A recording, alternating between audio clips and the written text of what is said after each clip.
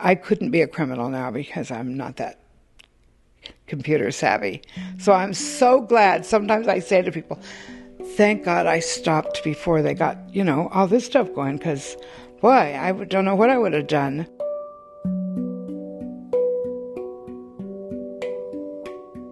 This is Sandie Alger. She's 71 years old and has a very long rap sheet. I remember the last time I ever got arrested, I was sitting in the back of the police car, and he was asking me questions, and he had that little computer sitting on his dashboard. And I was like, oh my God, and my whole life was just coming up on the screen. I mean, you can't, before that you could lie and tell them all kinds of stuff. I gave them so many different names over the years and would get away with it. You can't get away with anything now. I'm glad I'm not a criminal. It would be way too hard. She was in and out of prison for most of the 1960s, 70s, and 80s. And while Sandie was locked up, the world changed around her. She's like a bad guy from a nicer time. Times really did change. People got more violent. I was never violent at all. Never carried a gun or any of that stuff like that. I always knew I could never rob somebody at gunpoint, that they would take the gun away from me and shoot me with it or something. Sandie was born in Los Angeles in 1943, the oldest of 8 children. She had a lot of responsibility around the house, not just because she was the oldest, but because her mother was in bed a lot. She had what they called then nervous breakdowns, and she would have to be hospitalized every so often. And so she took lots of medications for all different things. She took Dexedrine, which were a Dexamil, and all the different Dexa, this and that, and they were amphetamines to get up. And then she would take Milltown, which was before a benzo that was before Valium. And when Valium came along, she took Valium. And she would take sleeping pills, barbiturates, and she had so many pills. She had 2 medicine cabinets in her bathroom. She had a lot of pills. But Sandie's mother didn't keep those pills to herself. And that's where this whole story begins. She was having a party, and, the house she was not a good housekeeper, so our house was always a mess. And she wanted me to get the house all cleaned up for her party, so she gave me a Dexedrine to give me more energy to clean the house.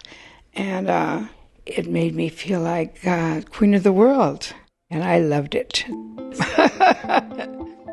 When the drugs come straight from your mother when you're only 12 years old, you're pretty lucky to make it to your 70th birthday.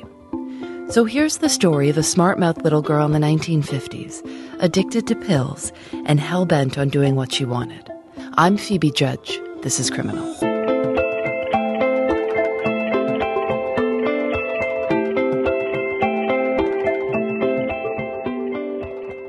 I could talk. I loved people. I was friendly. I started losing weight so I wasn't chubby anymore because, they were diet pills. Anyway, I loved them. They were the answer to my dreams. Sandie wanted more. She stole from her mother and asked around at school to see what other people's mothers had in their medicine cabinets. She says it wasn't hard. These were pills that would come to be known as mother's little helpers. This went on for years. Then she got 6 weeks into the 10th grade, dropped out, and ran away from home to reinvent herself. I went and I got a job at this little hamburger stand, and I got a room in a rooming house where there was just, you paid by the week, and there was me and some old men who lived there, and the bathroom was down the hall. And those old men never bothered me. Amazing. When I look back on it now, I think, oh my God, but then my mother found me though and tried to make me go home, and I refused. So they put me in juvenile hall for a few months, and then I got out of there and went home for a couple weeks and left again and never went back after that. By the time she was 17, Sandie was pregnant. She got married and gave birth to her son Billy. But she didn't have a lot of money. Other people did. Okay, so in the very beginning, I just used to go to grocery stores. It was personal checks, and I would buy some groceries and get cash. Basically, Sandie stole someone's checkbook and had a fake ID made so that she could look like the account holder. It was before ATM cards, but you could still do the same thing with checks. So I would do that a lot. Well, were you terrified? Were you scared? What were you thinking?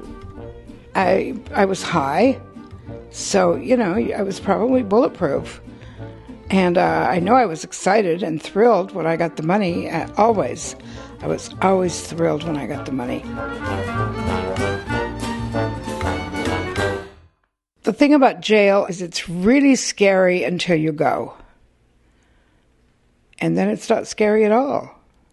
Because, like jumping out of an airplane, it's really scary till you do it.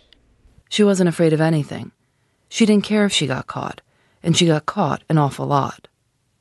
In 1964, she was arrested for the first time and sent to the Los Angeles County Jail. That year, check forgery was the most common crime committed by women. But at 20 years old, Sandie was the youngest one there.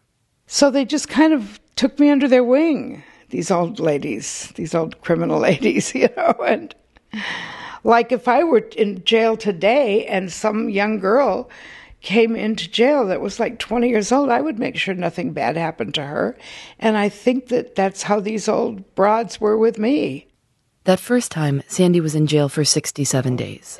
First time I got out of jail, I was still using pills.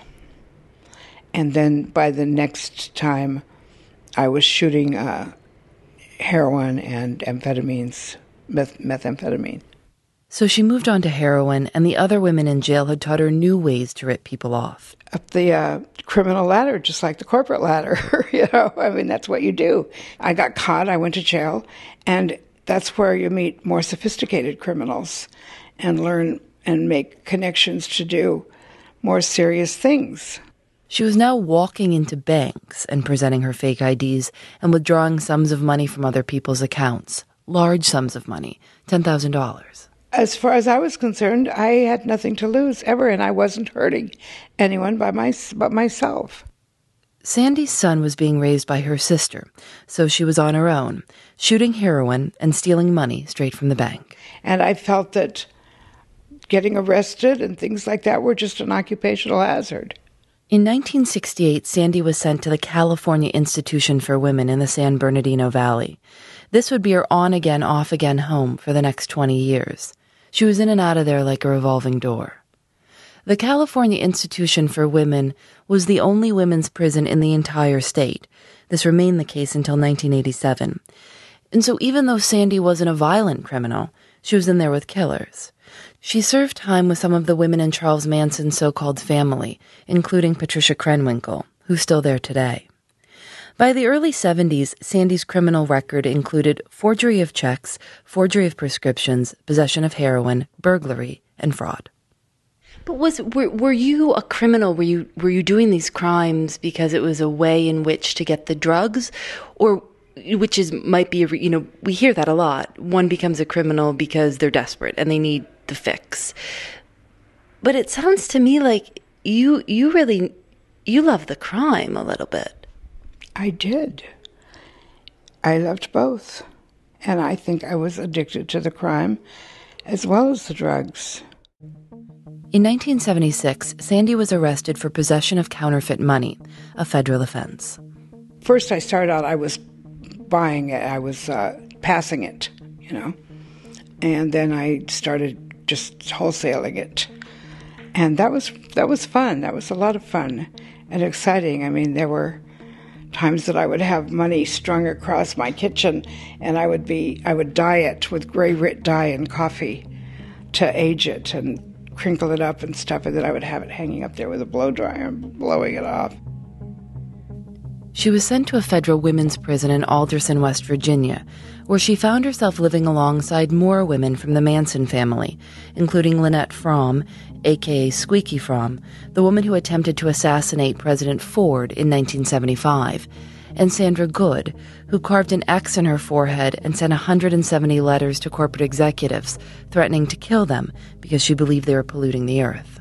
Yeah, they were still nuns for Charlie, they called themselves. They were when I was in prison with them in the late 70s, And they didn't have contact with him, but they still loved Charlie Manson. Sandie's stint in federal prison had done nothing to slow her down. When she was released, she landed herself right back in the California Institution for Women for possession of heroin. By the late 80s, she'd been addicted to heroin for almost 30 years. That means a lot of her heroin use went on in prison. You have contact visits, so you can get it that way, and guards smuggle it in for money and things. So, yeah, it's pretty readily available in prison. And in federal prison, it was really readily available. All those smugglers, I guess they like to keep their hand in, of stay in practice, whatever, I don't know. But, yeah, it was very readily available. At one time, I was in a co-ed prison. That was really nice, for a drug addict girl.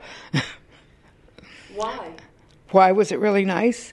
Well, there was about 200 women and 800 men. That's why. I mean, I would just be whoever's girlfriend had the dope. That's what girls do when they're drug addicts. A lot. All told, Sandie was in and out of prison 8 times. I'd never been a grown-up that wasn't a criminal or a convict or a drug addict.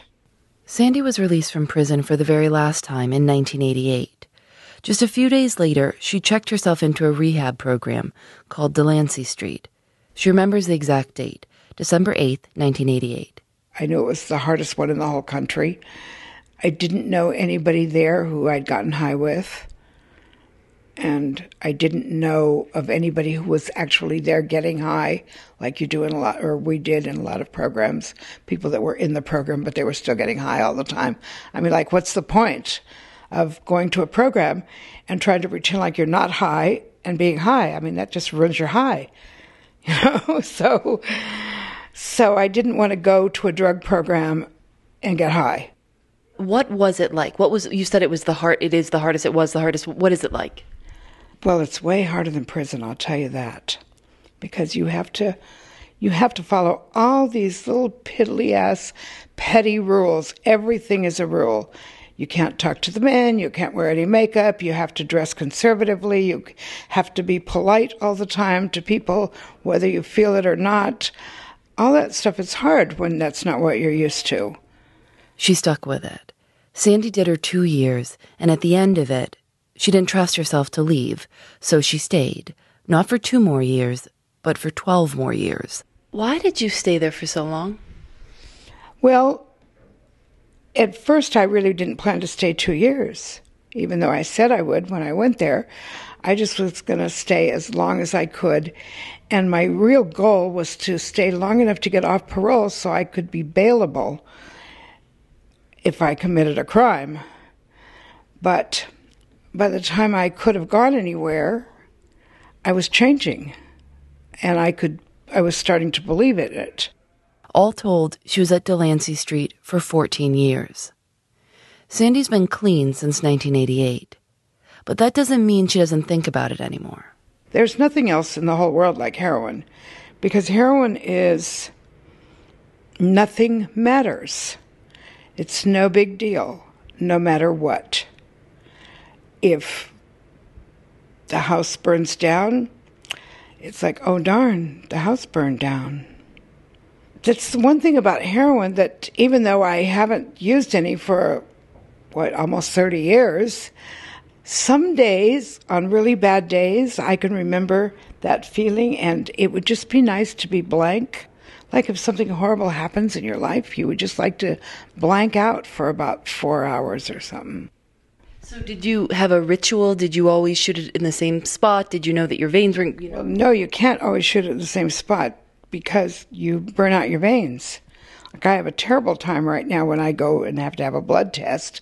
They hate me at the clinics, and I have to explain to them and apologize to them. I'm so sorry, but I was an IV drug user, and so you're going to have to go in this little tiny vein right here on my hand or something, and, so... Yeah, everything comes back to haunt you. Do you ever say to them, if they can't find a vein, let me take care of it? I don't, but I'm tempted a lot of times, Just give me that. At 71 years old, Sandie's living in Durham, North Carolina, and working with a program called TROSA, that stands for Triangle Residential Options for Substance Abusers. It was founded by a former addict Sandie met at Delancey Street. He invited her to come help him start a program for women addicts. There's nothing that a woman here can say to me that shocks me or makes me judge her or upsets me, because I've done all the bad things already.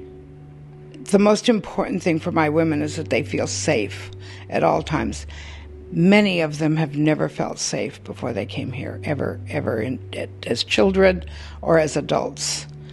And so they have to feel safe. There are 540 residents at TROSA. Only about 80 of them are women. So Sandie wants them to feel physically safe and taken care of. But she isn't some pushover. She knows she's from a different time, a time when it was easy to give a cop a fake name or walk into a grocery store, smile, and hand over another person's check. Being a crook, at least one who deals with money, has become much more complicated. But being a drug addict, that hasn't changed so much. As convincing as addicts are, when you've been one, you can see through it all because you've done it. You've told all those lies already. Does someone ever try to pull something on you? Say, well, listen, Look, they try to pull things on me all the time because, I'm 71. I look like just some cute little old grandma.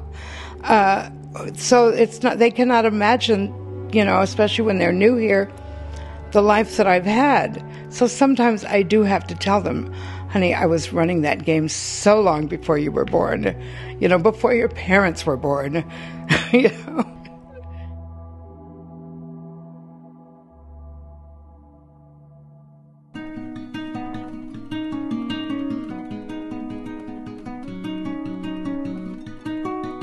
Criminal is produced by Lauren Spohr and me. Eric Mennel helped with sound. Julian Alexander does our episode art. You can see it at thisiscriminal.com. We're on Facebook and Twitter @CriminalShow. We're doing a live show at the Bell House in Brooklyn on July 15th. If you're around, we'd love to see you. Criminal is a proud member of Radiotopia from PRX. Check out the other shows at radiotopia.fm. One of those is The Illusionist, which is a wonderful show about language and how language is used. You should check it out. Radiotopia is trying to understand how you listen to this show and what we could do better. We've got a survey up at surveynerds.com/criminal. It's quick and easy. Radiotopia from PRX is made possible with support from the Knight Foundation and MailChimp, celebrating creativity, chaos, and teamwork. I'm Phoebe Judge. This is Criminal.